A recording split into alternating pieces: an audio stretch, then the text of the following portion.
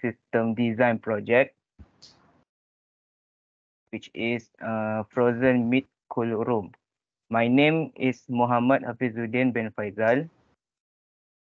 My name is Muhammad FAZRIN IZHAM bin SHAHRUL NIZAM.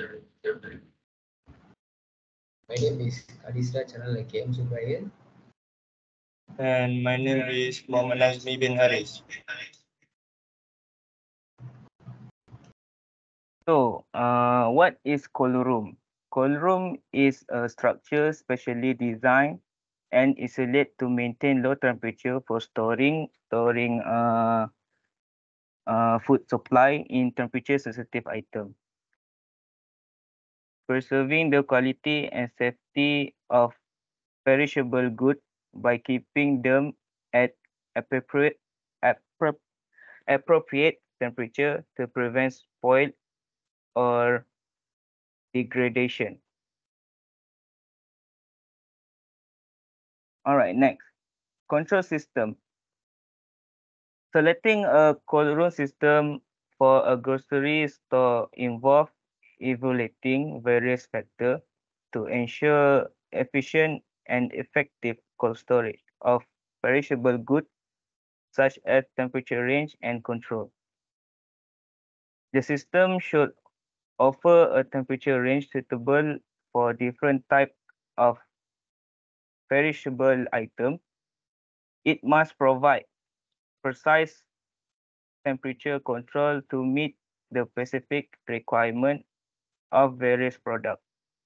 Energy costs can be a significant part of operating expense. Next, food preservation. A refrigeration system consisting of compressor, condenser, evaporator, and fan to power the cool room system. A coolant, also known as a refrigerant, is circulated as part of refrigeration process to absorb heat from the inside of the space and maintain a constant low temperature. Food deterioration causing enzymatic reaction, bacterial growth, and other activities are slowed down in this regulated environment. Additional, the system controls humidity levels, maintain them within an ideal range to avoid moisture accumulation or over drying, both of which can cause food deteriorate. Furthermore, educate air circulation in the cold room guarantees constant temperature throughout, avoiding hot patch or region vulnerable to temperature swings.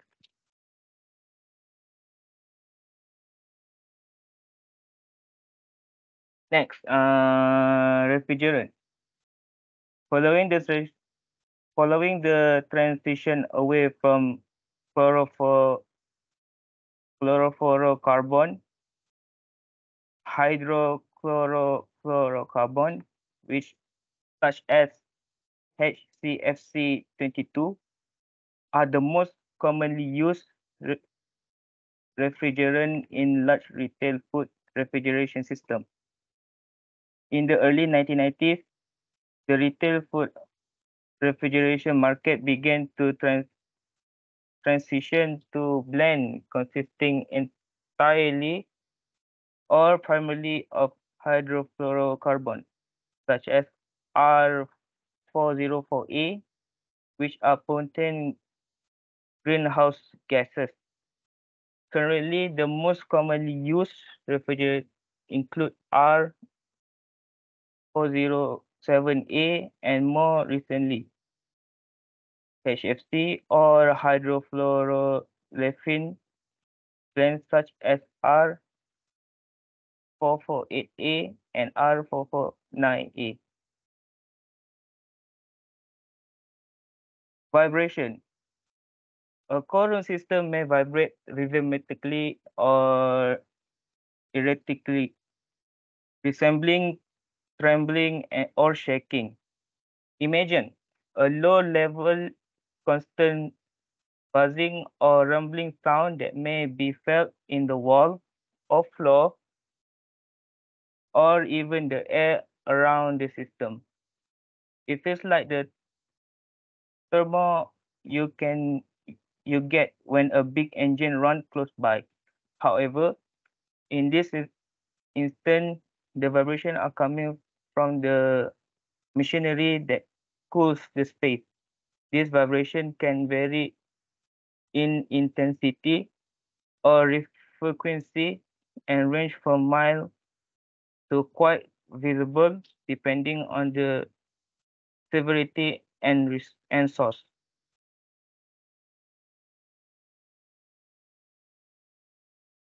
All right, next I will continue this to my friend Kalis.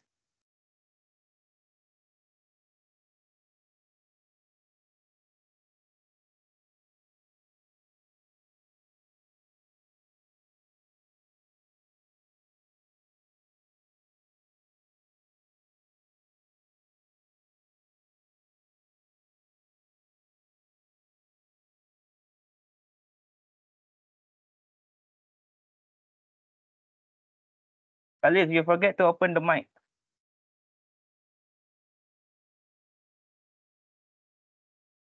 Mic, Kalis, mic. Uh,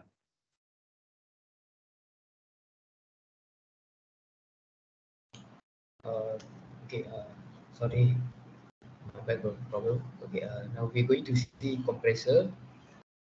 The type of compressor used in a grocery store cold room depends on various factors, including the size of the cold room, the temperature requirements for different products, and the overall refrigerant system design. Reciprocating compressors.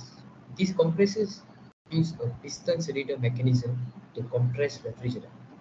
They are suitable for small to medium-sized cold rooms and are known for their reliability and efficiency. Okay, next slide.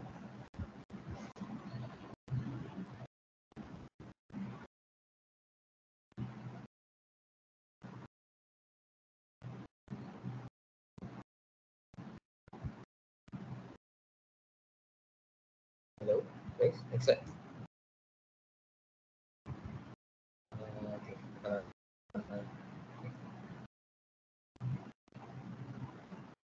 no, previous one.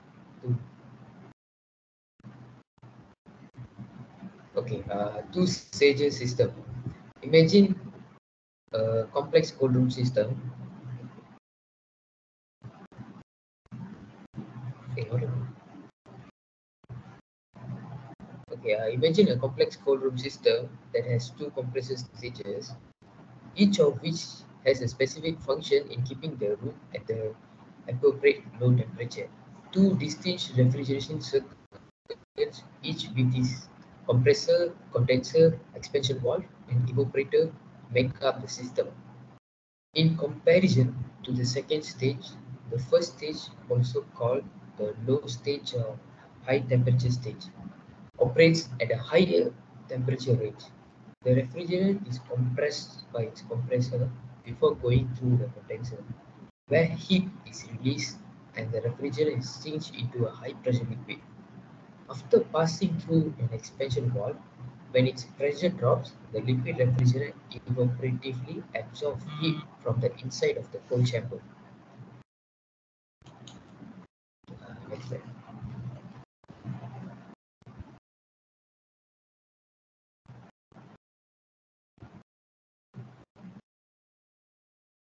Okay, material use. Insulated panels has excellent thermal properties. Such stay actually these are the material used, such as insulated panels, stainless steel, high density polyethylene, as known as HDPE, vapor barrier films, thermal door, antimicrobial coating, LED lighting. Okay, insulated panels has excellent thermal properties. Stainless steel used for interior surface of cold rooms due to its hygienic properties and corrosion resistance.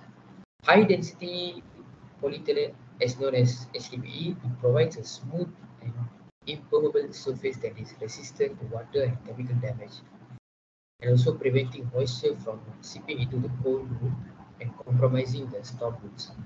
Vapor barrier films is to prevent the infiltration of moisture and condensation. Thermal doors is to minimize the temperature fluctuations and reduce energy losses. Antimicrobial coating can help prevent bacterial growth and maintain a hygiene environment. LED lighting is produce minimal heat and consume less energy, making them energy efficient and less likely to impact the cold room temperature. Okay, now I'm going to pass my friend NAZMI. Okay, so this is the design of our cold room. So for the outside, we have condenser unit, cooling fins, and storage door. And for the inside, we have racks, storage door, evaporator, and controller. Next. Next. For cooling load calculation,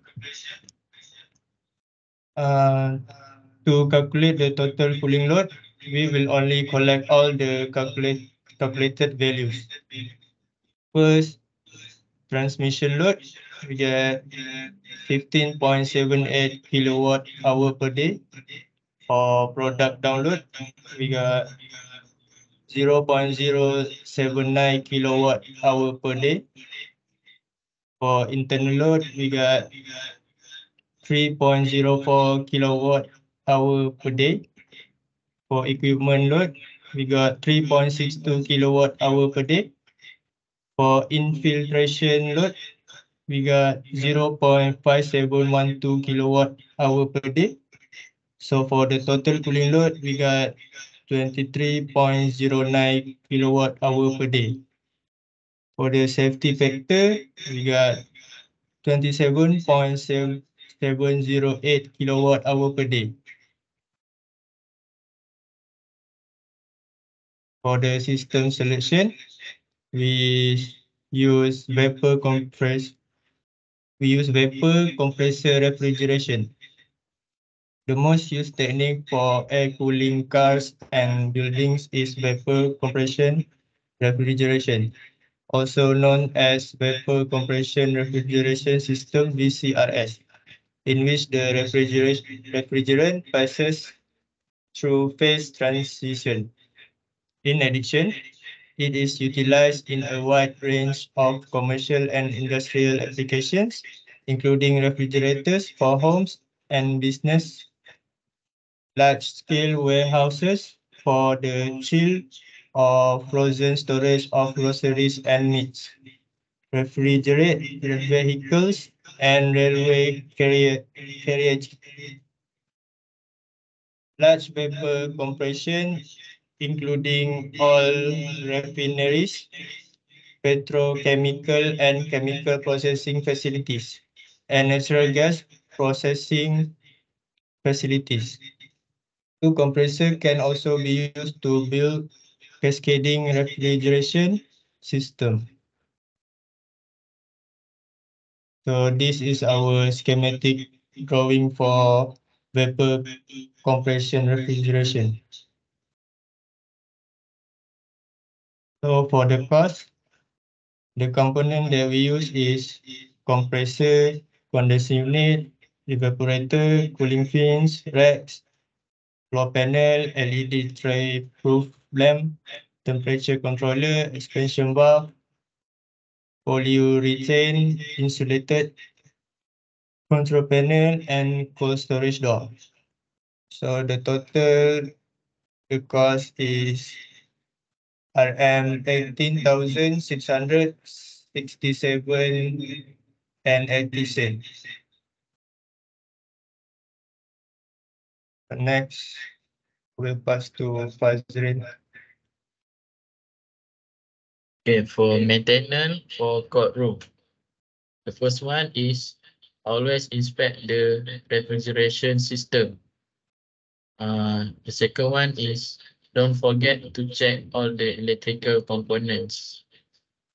The third one is make sure to keep the facility clean. The fourth one is monitor the humidity level of the courtroom. And the last one is inspect the walls, floor, and ceiling of the courtroom for ice.